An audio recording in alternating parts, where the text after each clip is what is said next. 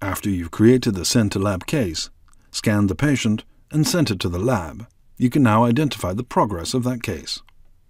When chosen, the case preview with the progress stepper will be visible.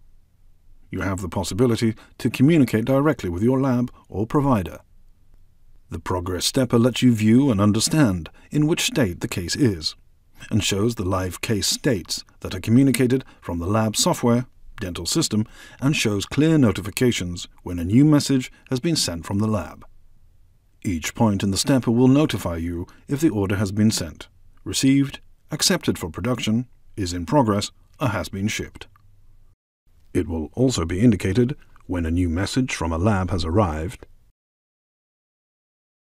if a delivery date has changed on the lab side, when a case is unsent, and if a lab has not accepted the order. Further on, you have the case details, which are the most relevant for that case, like case number or to whom it was sent, and the indication type. When you expand by pressing More, you'll get more information, for example the date of creation. When you press the chat icon, the case instructions, if you have added any to the case, will be the first entry in the messages. This gives you an easy access to communicate with the lab.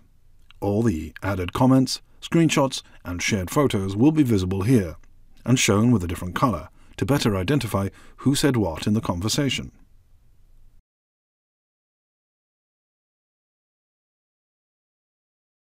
Besides the already mentioned options, you'll also see the 3D preview of the scans, which can be visualized with the sliders, and the photo gallery, which includes taken screenshots and images from the messages.